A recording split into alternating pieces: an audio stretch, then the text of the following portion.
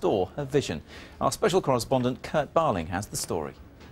Ah, now he's going home. Storytime was always the highlight of Sarah Mansini's work with children. 14 months ago, with failing sight, she had to abandon all hope of continuing.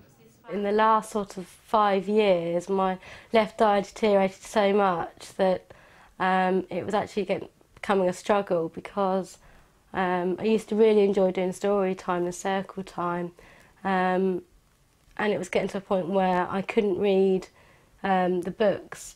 Suffering from a rare condition, aniridia, from birth means her eyes have no irises. Her family never gave up hope of stopping the condition getting worse. As her sight deteriorated and the corneas obviously were deteriorating, I never gave up hope that perhaps something might happen one day with all the wonders of medicine these days. Corneoplastic specialists at the Queen Victoria Hospital in East Grinstead have developed a technique using stem cell therapy to repair damaged eyes. Taking stem cells from the limbal ring of a donor eye, many more cells are grown in a laboratory. The resulting sheet of tissue is then transplanted to the damaged eye, and the patient's own body produces new stem cells to heal it.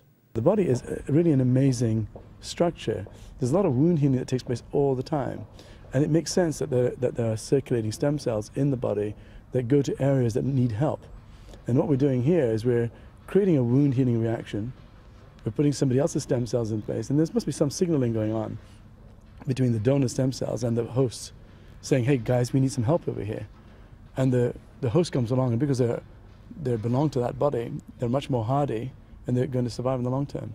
Now Sarah's waiting for the operation on her right eye, which means she'll be able to continue her career working with children. A fairy tale of her own. Kurt Barling, BBC London News.